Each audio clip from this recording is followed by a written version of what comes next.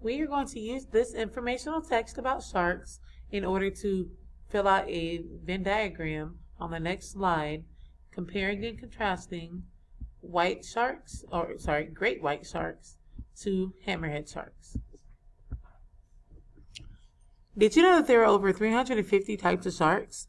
Two of the most common are great white shark and the hammerhead shark.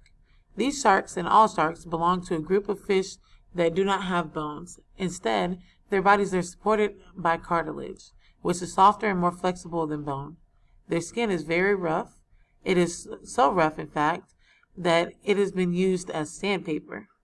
Sharks have the same senses that we have. However, their senses of sight, smell, and hearing are much stronger than ours. While both the great white and the hammerhead are sharks, they have many differences. So here in this paragraph number 1, they are given our similarities.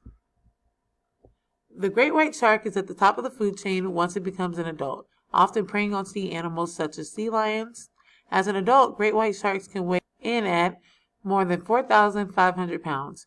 But sharks don't start off at the top of the food chain.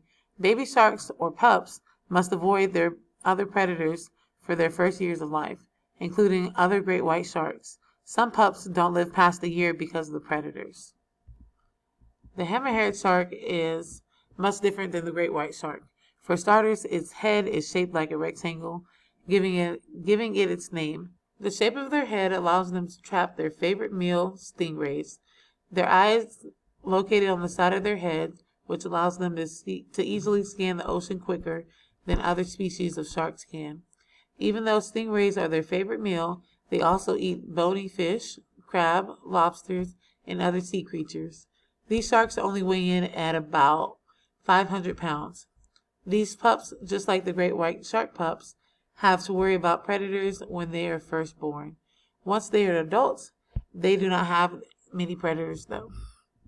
So we're going to use these 3 paragraphs to create a Venn diagram with the similarities in the middle and the differences in the outside circles.